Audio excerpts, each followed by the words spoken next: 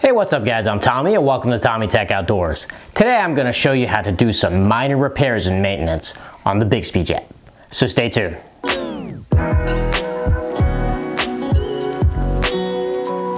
So if you're new to my channel and you like fishing, crabbing, kayaking, boating, or just spending quality time with family and friends outdoors, consider subscribing to my channel by clicking that red subscribe button below and click the bell so you get notification of when I upload new content. Alright guys, so today I'm going to show you how to do some minor repairs and maintenance on the Bixpy jet. I've had my Bixpy jet for over a year now, so I've actually done some damage to it. It's been, scuffed up here. I've had it scrape up against the ramps because I forgot to pull it up. I've gone through weeds, gone through grass. I've actually broken a piece off back here. I'll show you when I bring you guys in a little closer. But I have some replacement parts where I'm going to replace the pieces that I broke off, and then I'm also going to show you some minor maintenance or some maintenance that you can do to the Bixpy jets, to keep it in working order. So I'm going to take you guys in closer now so you can get a closer look of what I'm going to be doing. All right, guys. So now we're in a little closer so you guys can get a better look of what I'm going to be doing. First, I'm going to show you the tools that you're going to need. You're going to need an adjustable wrench, or you can use some kind of locking pliers like the one that I have here. And also, you're going to need a hex wrench or Allen wrench. This is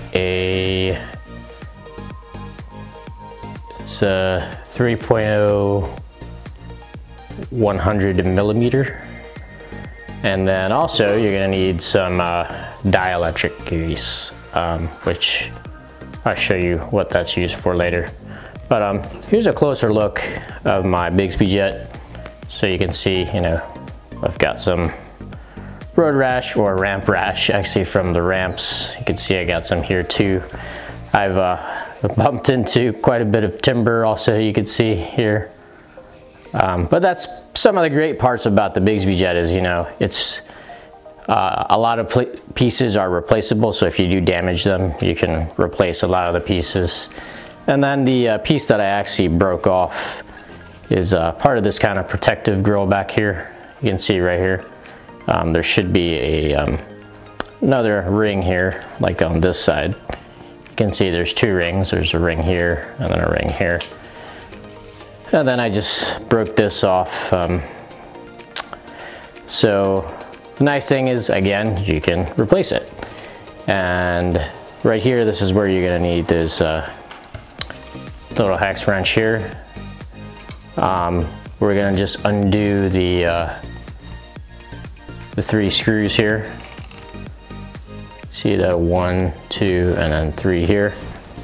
So I'm just gonna start doing that now. It's nice to have this longer one. I just bought this on Amazon that came with a whole kit. These actually kind of bend. These are kind of cheap, but it does the job. So right now I'm gonna go ahead and unscrew these so I can take this this little nozzle off right here.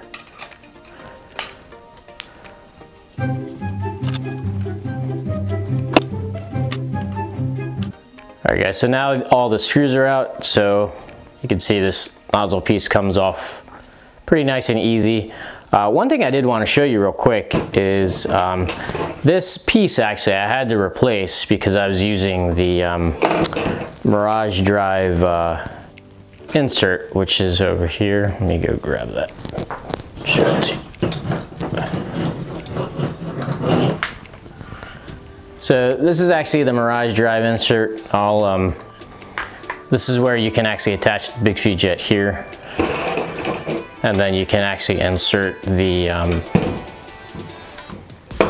Bixpy jet right into your Mirage drive hole and actually use the Bixpy jet in the front. So that's what I'm going to show you, the difference with the nozzles, because you actually have to replace the one that comes with the Bixpy jet if you bought, like I bought the kit. It's the Bixpy jet for Hobie rudder, and it came with this one. And the difference between the two is you can see this whole thing is rounded here. You can see from the back better. They're actually exactly the same size. The difference is they just cut the side here, because this round piece is actually too wide for it to fit through that Mirage drive hole. So they've actually cut the sides here. So I actually don't use this piece anymore because I do use that Mirage drive insert sometimes. But just wanted to show you the difference with that. So I actually replaced this already. But then the next part you're gonna need is I'll show you how to do some maintenance here on the prop. This is where your adjustable wrench will come in handy here. So you go ahead and adjust that, and we're gonna take this prop off. So what you're gonna need when you take this off, because the prop will spin, so we'll need to kind of hold it. Use the adjustable wrench. You can start taking it off. I just loosened it, and then now I can, oops, don't drop that or lose it. But now I can actually take the prop off. And the reason that's important was because when I took this in grass, I actually cleaned this off already, so there's probably nothing in it now. But what happened was I actually went into some weeds. You're not really supposed to take this into weeds or any grass. But what happened was I actually had some get stuck right in here actually. Like you could actually see pieces. I was able to pick it out, and then what I found was when I took the prop off, there was actually a nice ring of grass or weeds or whatever right here. It was all dried up because, you know, it was on there for a little bit. So I had to take that off so I could clean it. You can see this pin here. This is very important that you keep this pin. Make sure that it's, here's a better look right here. This pin here, this pin right here. So that pin actually, you can see here on the prop, that actually sits, the prop sits right on the pin. So you got to make sure you line it up when you put it back on. So if you go into some weeds, I would recommend, you know, take off the prop, clean all that off. I mean, it actually almost looked just like a washer that was made out of weeds when I took it off. So, but again, putting it back on, you just, with these pins here and then the prop, you can see those little slots for the pin, just line them up. Then you're gonna put it right on, and then bolt it back down. Actually, I'm not gonna do that yet because I still need to take this grill off. So let's do that first. You can see here, I can just push this up right there. Do the same on each side, just kind of slowly work it.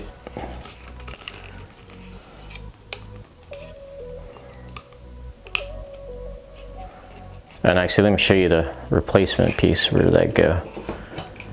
Got the replacement piece right over here. It's actually right here. So it's actually the whole thing. So yeah, once I work these off, there you go. I should be able to kind of, there you go, pop right off. So that's the broken piece. So there's the broken piece right there. And now here's the nice fixed piece. So now I'm just gonna do the reverse. As you can see here, it's keyed also. Can I get a good shot of that? I'm not sure. There you go. You can see right here how these this little piece fits right in there. So, and then also it's keyed here too, you can see. So it'll only fit one way. You can see right here, that's where that notch would fit. So let's line that up.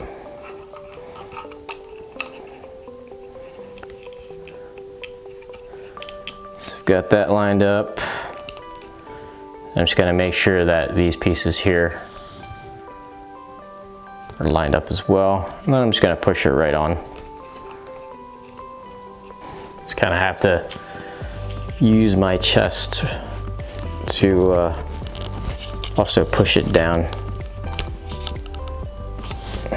Is it lined up? Oop, didn't have it lined up all the way. Hold on. Let's see. There it goes. Alright, so now I have that protective grill on. You really do have to kind of take this piece and kind of push it against your body. And then these three pieces sticking out here, just kind of use these. So make sure you push on these to kind of push it in, because these are actually meant to break, you know, because if a rock hits it, you're kind of meant to take impact of the rock. So you could possibly break this. So make sure you push on these pieces as you're pushing it in. And then now, what we gotta do is put the prop on, like I was showing you earlier. So I'm gonna go ahead and again, you got those pins, so you gotta make sure you line up the prop with the pins. If I can get that in the shot. So there are the pins. There's a prop, I'm gonna line it up. And it fits right on. And then I get the nuts. We're gonna twist it right on. You're not supposed to over tighten this nut because then it will prevent your Bixpy jet from turning if you over tighten it. Gotta hold the prop and just kind of tighten it down.